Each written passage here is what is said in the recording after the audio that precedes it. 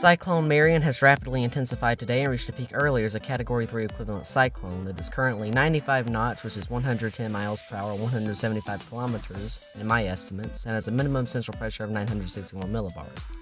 It is moving southwest at 5 knots, which is 8 kilometers, and is located at 17.7 degrees south and 90.9 degrees east.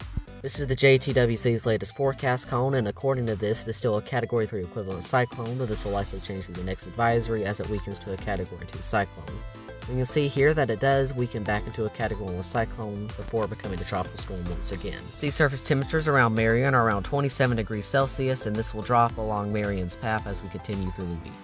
As we can see here, most model guidance does agree on further weakening from here on. Wind shear around Marian is quite low, but this will soon rise. Sea surface temperatures around Marian are also decreasing. Mid-level humidity for Marian is also on a downfall. Model guidance from Marian are in fair agreement on where it should track during the next few days, as it continues southwest for about 2 days before eventually turning southeast. Infrared satellite imagery from Marian, we can see that the overall satellite presentation has degraded, and this will likely continue to degrade, as we can also see that the eye did open up for a short time, but newer convection has since filled that in. Thank you all for watching, have a good rest of your day.